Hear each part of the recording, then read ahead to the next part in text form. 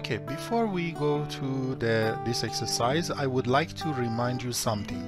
Here is a warmer object. So it's a hot piece of object, and here is a cold object. We all know the heat will transfer from a higher level of energy to a lower level of energy. So it's always a flow goes from hot to cold, and that's a very, very important concept before we start to doing this exercise.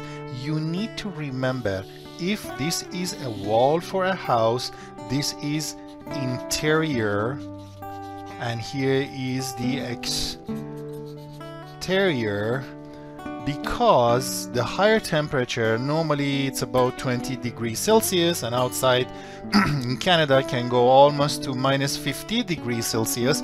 Always the heat flow, it goes from inside to outside, from interior to exterior. However, you need to remember this wall has been made by different layers, right? So we have a different layers in the wall, like a gypsum wallboard, like batt insulation into the wall cavity and all that. So the temperature from inside starts from a point, goes a little bit below, and goes drastically below, because this is the insulation, and again a little bit below, and then again drastically below, because this is another layer of insulation, and eventually it goes out to minus 50 degrees Celsius.